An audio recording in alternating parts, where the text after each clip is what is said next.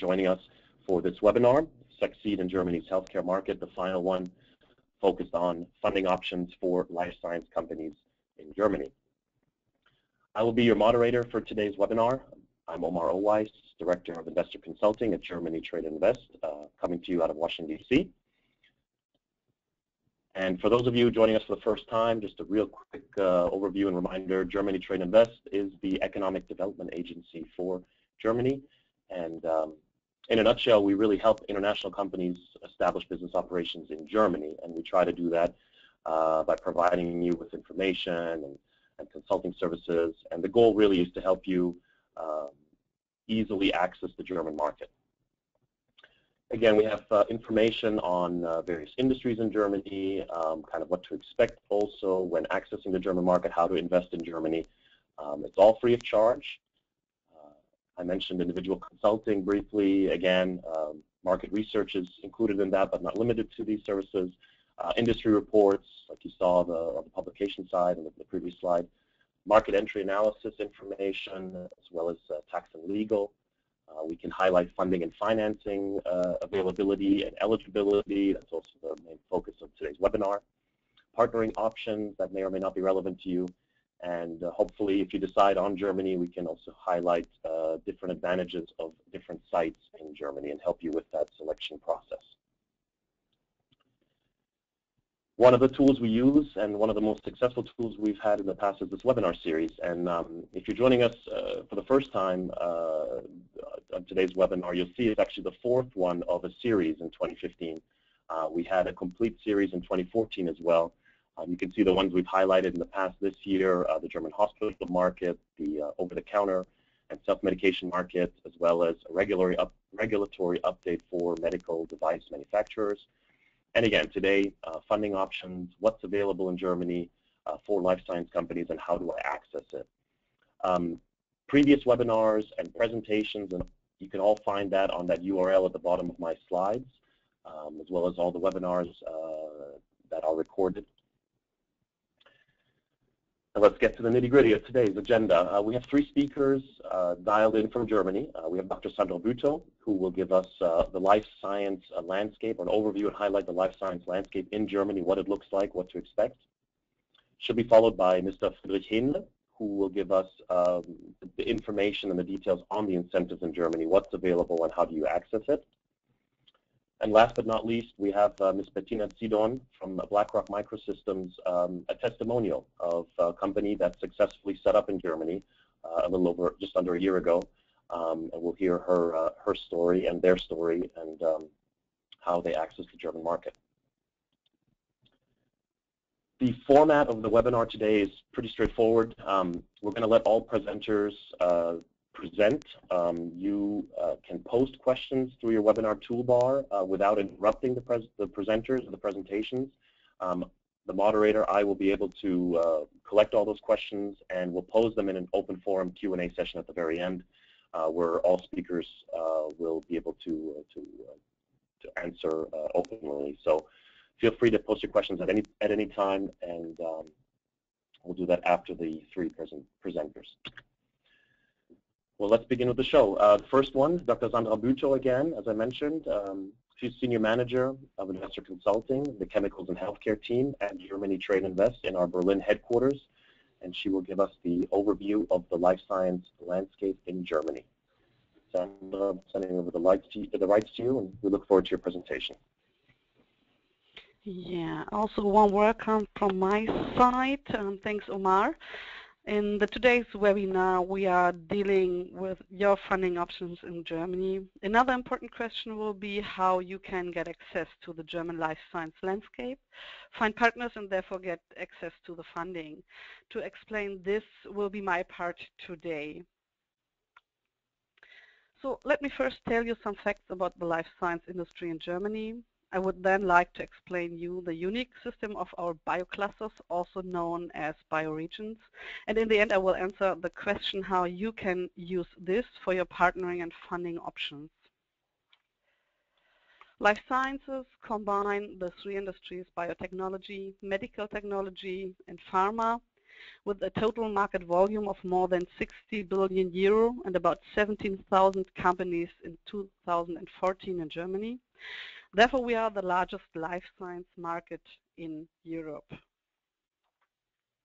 Local hotspots of the industry with more than 2,000 companies are the federal states of North Rhine-Westphalia, Baden-Württemberg, Bavaria, and also the health capital region, Berlin and Brandenburg, followed by Hessen and Niedersachsen. To explain you the industry a little bit deeper in detail, I will focus on the biotech industry for the next slides. Nearly 50% of the dedicated biotechnology companies dealing with health or medicine in the so-called red biotechnology. 1/3 of their annually sales is spent into R&D. Just for the comparison, the medtech companies spend about 9% of the sales for R&D annually. The R&D expenditure of biotechnology companies, dedicated biotechnology companies, increased by 6% from 2013 to 2014. So you can see the industry is high innovative and has a high demand for partnering and funding to develop new products. Supported is all this by public subsidies. The public subsidies increased by 4 and 5% till 2011 and reached a level of 49 million euro in 2013 only for biotechnology. In most cases, cooperation and partnering is needed to get access to the funding of R&D. In a survey of 231 dedicated biotechnology companies, there were nearly 1,000 cooperations with research institutes like universities and also non-university research institutes like Max Planck, Helmholtz or Fraunhofer institutes. Another 774 cooperations the companies had with other non-biotech industry partners. Let me sum up the first part of the presentation. Life science in Germany means a strong industry, high public subsidies, and in the end also excellent partnering options. How could we reach and ensure this in Germany? All this is due to the unique system of Bioclusters, also known as Bioregions. Over the past 3 decades, Germany's biotechnology clusters, we have more than 30, are developed into Europe's leading research and development hubs. But they are more than this. The clusters facilitate the collaboration between universities and R&D institutes, private sector companies, and also the politics. Biotechnology clusters have the mission to support the German biotechnology sector. Companies and foreign investors benefit from easy access to networks and also funding and research projects. The service of the biotechnology clusters include also a business development support, funding opportunities. They have partnering and industry contacts. They can help you with a company foundation, PR, trade fairs and events. They provide a lot of information, and if needed, they can help you with the technology transfer. Yeah, in the end of the webinar, we will give you the possibility to download our fact sheet by regions with a short description of the key research areas of the different biotechnology cluster. In the last part of my presentation, I would like to explain you how you can get access and benefit from these cluster structures. The combination of a strong industry, well-organized cluster structures, and a lot of funding options, Friedrich will talk about this in the next presentation, leads to excellent cooperation possibilities in Germany.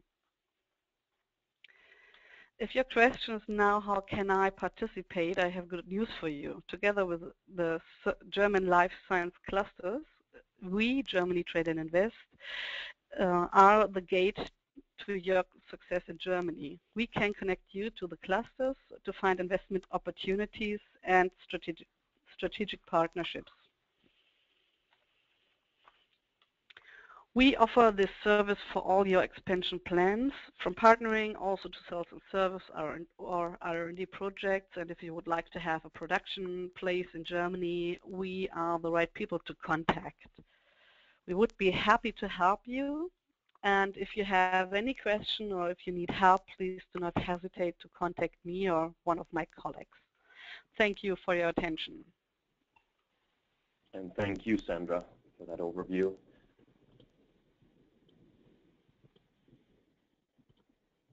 All right, again, Sandra's presentation will be on that URL at the very bottom, Succeed in German Healthcare, following the webinar. Our next speaker is Mr. Friedrich Henle. He's Senior Manager of Investor Consulting, Financing and Incentives team at Germany Trade Invest as well in our Berlin headquarters. And we look forward to Friedrich's presentation, which will be on the incentives in Germany.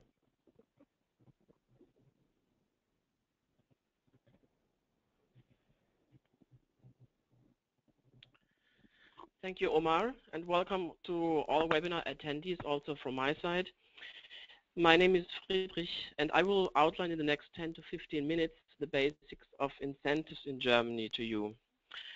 I think there would be a lot more to say, so I would concentrate on mainly two areas. First, grants for production facilities, and second, grants for R&D activities in Germany. So let me start with giving you an overview of the incentive landscape in Germany. First of all, there are many funding instruments available. As you can see here, we have non-repayable grants, which we will focus on the next slides. But there are also other instruments available, such as loans, guarantees, or equity-like programs. Then there are financing needs for different economic activities, such as investments into new facilities, such as research and development activities, or for hiring new personnel. And now here comes the attractive part of incentives in Germany. You can use all those funding instruments for all funding requirements depicted below. And even better, a combination of these funding instruments for the same project is usually possible.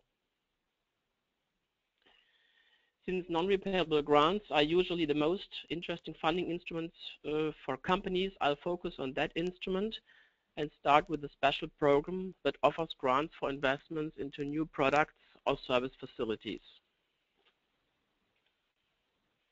The program is called GRW, whereas the German acronym stands for the Joint Task Program to Improve Regional Economic Structures. It has a regional focus. That means eligible are those companies that set up new manufacturing and service facilities in specific regions in Germany. And the regional focus is also explained by the fact that the products or services delivered out of that facility have to go outside a 50-kilometer radius. And another objective of this program is also job creation. It means that after terminating a subsidized investment project, the promised jobs have to be maintained for another 5 years. What type of expenditures can be financed through the GRW program? There are two options. The first option is that for your investment project, you get funding on the new assets needed to set up the facility. And the other option is to subsidize wage costs for a 2-year period. As already mentioned, the GRW program has a regional focus, so only investment projects within the colored regions shown on this map of Germany can be supported. And my next point is to show you what share of project costs can be financed with GRW grants. It depends on the one side on the specific regions where the project is located in, and it depends on the other side on the size of the company. You see here the 3 different company sizes: a small, medium-sized, and large enterprise. And for those of you who are not familiar with the EU definition of company size, a small company is categorized if it has less than 50 employees. A medium-sized if it has less than 250 employees. And so you can see here on that slide that the best option is, for example, if a small company invests into a region bordering Poland, up to 40% of project expenditures can be covered by the GRW program. So now I would like to recap what you have heard so far about investment grants. The most important program is the GRW program that has a regional focus and that supports new production and service facilities. The aid intensity depends on the specific location where a project is located in. It depends also on the company size, whether a company is categorized as small, medium-sized, or large. And it depends also on the project size, so the aid intensities we have talked about, they are only valid for projects of a volume of up to 50 million euros. And last but not least, it is also essential to mention that one has to apply for that kind of support, and that has to be done before project start to the development bank in the federal state in which the project is located. Let me now move on to the other funding topic I want to talk about, which is grants for R&D activities in Germany. First of all, I would like to stress that there are different sources available to support R&D activities in Germany. There is, for example, the High-Tech Strategy 2020, that is the national support program that offers funding in so-called priority fields, for example, in the digital economy, in energy-related activities, or in the area of healthy life. There are also special programs available for small and medium-sized enterprises that are usually technology open. You would find also R&D support at the federal state level through regional programs, and of course the European Union offers also support for large international projects. Secondly, what is important to mention, for R&D support in Germany, funding is always offered for specific R&D projects. So projects that have as objectives to develop innovative products or processes, or to solve a specific technological problem. And these projects then have to have a fixed timeline, the costs involved with the project. Depending then on the concrete program and the type of the project, if it's more fundamental research oriented or more application oriented, then grants can cover usually up to 50% of project costs, and higher rates are usually possible for small and medium-sized enterprises or for projects that are carried out in cooperation with other partners. Let us now see how the application process for R&D grants usually looks like within the National High-Tech Strategy 2020. First of all, there are specific framework programs that outline the funding strategy of the government for the next years. And we took as an example the so-called health research program. Out of that health research program, there are published by a relevant ministry so-called calls for proposals, where specific funding topics are on the table. As an example, I would like to mention that at this moment there is a call open which covers funding of innovative stem cell technologies for personalized medicine that has been published in August of this year, and the program, the call for proposal, is open until the end of November. The selection of project is then done by specialized program managing organizations that act on behalf of the relevant ministry. So what are the requirements for R&D grants in Germany? We heard already that those have to be projects that are really innovative, so new products or processes have to be developed within such a project in Germany. Important is also that applicants have to have a physical presence in Germany, And the last important point when it comes to access R&D grants is that the results of those R&D projects, they have to be commercialized in Germany, meaning with an own production or a licensing agreement, etc. So let me now summarize again what you've heard about R&D grants in Germany. First of all, there's no sole program available. There are different programs available at the national, the regional, and even at the EU level. The aid intensity, so the public co-financing share, depends on the type of project, again on the company size, and on the fact whether an R&D project is carried out alone or in cooperation with partners.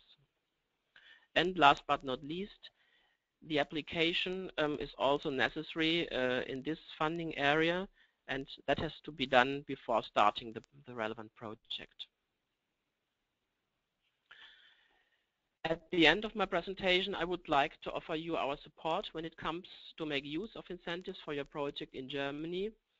That usually starts in identifying project-specific funding opportunities.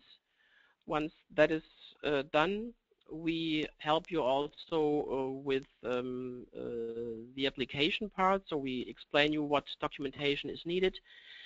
And our support does not stop in explaining you about public funding opportunities. We identify also other financial instruments to make your project financing complete, and can also establish contacts to financial partners such as banks in Germany. So these were the highlights of incentives in Germany. You're more than welcome to pose your questions in the Q&A part or at any time to these contact details. And yes, I thank you very much for your attention. And at this point, I'll like to hand over to my colleague Omar again. And we thank you, Friedrich, for that detailed overview of what's available in Germany and how we can access it. Great. Again, Friedrich's presentation will also be available on our website following the webinar. Last but not least, we have, oh, you know what, one more quick housekeeping item. I do see some questions coming in, so thank you to those who posed those questions. Keep them coming, because following Ms. Sidon's presentation, we will have the open forum Q&A. You can use your webinar chat or toolbar feature, and again, I will collect those and we'll present those at the very end. Sorry, Bettina. Again, our final presenter is Ms. Bettina Sidon. She is the Office Manager of Europe, or the European subsidiary of BlackRock Microsystems in Hanover, Germany. And it's a testimonial company we worked with, and we're very happy is happy in Germany. So, Bettina, I'm sending over the rights to you. Thank you, Omar. Yeah, it's a real pleasure for me to share BlackRock's experiences on this platform. What you just heard and saw was maybe a little bit theoretical, and my part would be to explain a little bit our last few months. It's only a few months that we are here in Germany now, and yeah, I like to share our experience with you. Let me first start to introduce BlackRock a little bit. Maybe you haven't heard about us before. We were founded in 2008 in Salt Lake City as a spin-off of the University of Utah. Our founder is Professor Florian Solzbacher, who is working closely with the University of Utah and somehow found the way out of yeah, the schooling system into the economies area. We are developing and manufacturing microelectrodes, electronic software and surgical tools for the field, mainly in the neuroscience area, neural engineering and neuroprosthetics. Our customers are all over the world. I would say around about 40% are in the USA, the rest beyond, and mostly we have a strong European market. When they started in 2008, they tried to cover the European market, but it was such a lot of work, and yeah, it was quite difficult for them to handle it from the US side. So they made the decision to open a European subsidiary. The next step was, where should we settle, where should we go? Of course, we saw that we have many customers already in Germany, also interesting research partners. Also, maybe because Professor Florian Dolzbacher studied in Germany, spent lots of time here, and he had valuable contacts here. But still, it was difficult to find the right location, and we were looking at Berlin, we were looking at Freiburg, we were looking at Hanover, and it was, especially in this point, we were in strong contact with Germany Trade and Invest, because they could help us to find the pros and the cons. What we were looking at, of course, is where are our partners, which costs will arise, where will we have good fundings. And as Mr. Henle explained before, we have really lots of possibilities here to make the start easier. But still, it is a lot of administration, and when you start, you don't really know how is the name of the organization, how do you apply for a grant, how much time does it take, and there you have really great support with Germany Trade and Invest. We also have great support from the federal state of Lower Saxony, because as you see, we decided to go for Hanover. The ministry helps us a lot, and lots of our fundings and projects are based on the federal state and the ministry and the banks that are involved with that. Our grand opening was almost 1 year ago, end of November 2014, which was just a great event, and I would like to give you the opportunity to look on our website, where we have a little movie about our opening event. Minister Lies was here, lots of people from, of course, out of the research field. Our customers were here.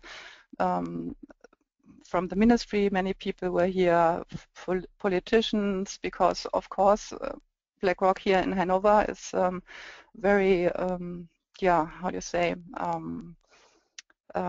valuable for Hanover as well.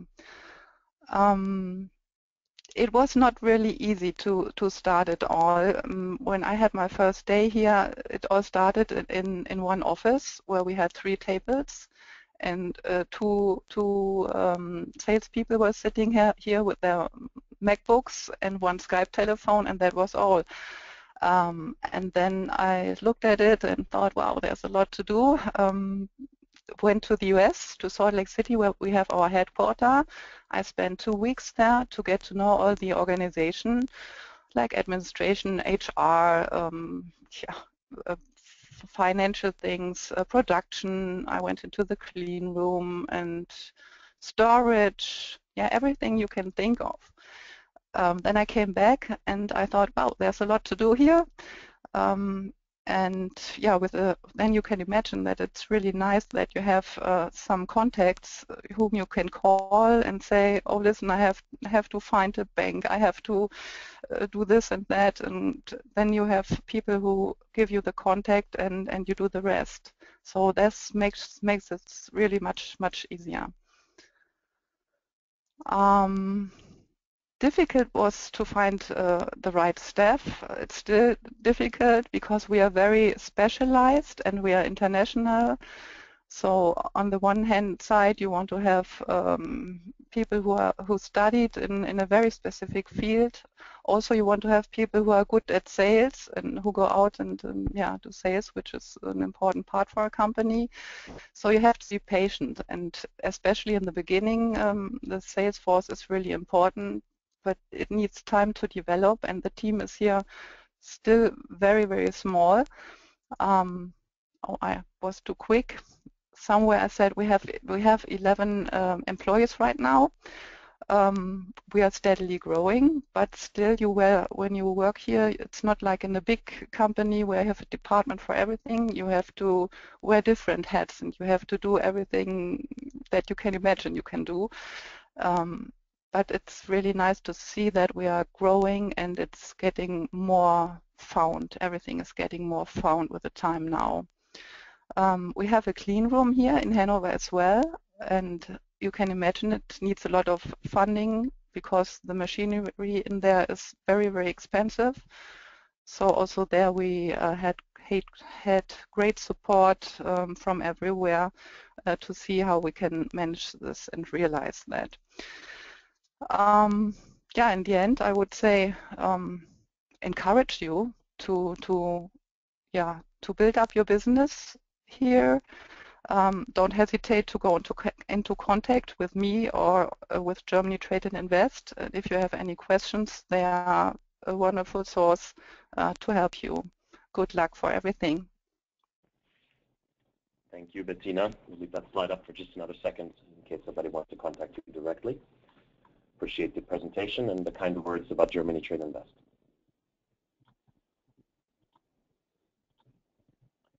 All right. We've come to the final part of our webinar, and we have a couple of questions already in. Thanks again for our active attendees and to our presenters as well for your presentations. We'll begin right away. First question here, looks like it's one for Sandra. You talked a lot about the bioclusters and part of the landscape.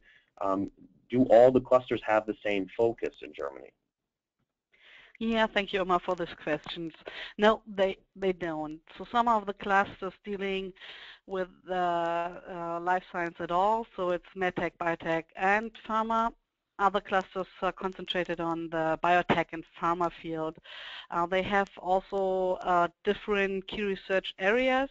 So I think the best would be to have a look in the fact sheet that's possible to download now on the right hand of the webinar panel. You can download this now and have a look inside. And if you have any questions on the different clusters, if you need help for this, you can come back to us. Thank you, Sandra. And yes, thank you for putting the handout out. It's now available for download. Next question here from an attendee. Can I get a rough overview of a minimum figure in euros in order to enter the German healthcare market as a foreign investor, as an investor? A rough overview of a minimum figure, I guess a financial figure here. Maybe Friedrich, if you don't mind. Yes, I think if that question tackles the area of formation of a company, I can tell you that if it comes to forming a limited liability company in Germany, which is called the GmbH, so the minimum share capital requirement is 25,000 euros, if that's what the question was about. Yes, I believe so. I think it's less incentive related, but more just a financial figure of basic investment. Yes, for 25,000 euros. Thank you for this. Another question here. Attendee also is thanking Mr. Henle for his presentation. Has a question regarding the R&D, research and development grant funding. Are there any success indicators to be measured within the scope of this financial support option? And if yes, what are those measures? Yes, I would say if you mean the success of a specific project, then it's the comparison between what you've promised in the application, so what the development of a product should look like, and then what is the outcome of the project, and then program managing organizations check the outcome and see if that has been reached. What is, I think, not possible is to extend already funding that has been applied for. So companies would really have to stick what they have written down in their application. Okay, so really adhere to, as you said, adhere to what is written down in the application and cannot really divert from that application. Exactly. Thank you, thank you, Friedrich. Another question just came in. How long will it take from offering the innovative idea till getting the final financial approval? Yes, I think that really depends on the funding program that you want to access. As a general rule, I would say the funding on the regional level in the federal states and the funding for small and medium-sized enterprises can be accessed quicker than within the high-tech strategy or at the European Union level. So as a rule of thumb, I would say it takes about 1 to 3 months in order to get a definite answer. Thank you for this. I hope that answers the question to the attendee. Another question has come in here. Are there, you guys have highlighted German incentives. Are there other European funds that an investor can access? I would say the only area in which you, as an investor, can access directly European funds is the European Horizon 2020 program for transnational cooperation projects in the R&D area. All the other funds from Europe you might hear about, they are usually only accessed indirectly. It means that the European Union provides funds to its member states, and those member states use then the money, for the budgets of their own programs. So you wouldn't see exactly that it's coming from the European Union, but it's in it. Thank you for this. Another question here. Is there a list, or do we have access, Germany Trade Invest, do we have a list of highly needed projects or desired projects in the biotech and pharma industry in Germany? Maybe a question for Sandra. Is there such a list like that? No, we don't have a list on that. The inquiries for partnering projects are very individual. So if you need a partner for producing or have an R&D cooperation, then you can send an outline to me, and maybe I send you back a form to fill out what you need, and then I will send this outline to all the 30 clusters to ask them if there any cooperation partner or the possibility to have a cooperation. So this is the way to find the partner. So we are really your gate to these clusters. Thank you, Sandra. A question here for BlackRock, Bettina Zidon. Did BlackRock take advantage of any incentives when entering the German market a year ago? Incentives, you mean like projects? I guess yes. Yeah, we had, for example, one funding was really very interesting. That's from the MBG, Mittelständische Beteiligungsgesellschaft Niedersachsen. As you can hear, it's Lower Saxony based. It's like, I don't know, maybe you can help me with the English word, stille Beteiligung. It would be a silent partnership, so an equity-like program. And it was quite an interesting sum. So that helped us a lot in the beginning. And they have a new program as well, which I can really recommend. It's just coming out, and we will also apply for that in the second go now. And the N-Bank is very strong here and helps a lot. Thank you, Bettina. Yes, and Friedrich, thank you also for that. It sounds like obviously that there are regional incentives available, as you highlighted. The different states and the different regions can offer different packages. Right. Thank you. Another question here. Does R&D, research and development, include medical device clinical trials? Yeah, that's a very special case, I would say, if it comes to grants. Usually that's not covered by R&D grant programs. I've seen in the past only calls for proposals for very specific illnesses, so to say. But actually, if it comes to normal medicine, or medtech, that's not covered by R&D funding. Thank you, Friedrich. Another question has come in.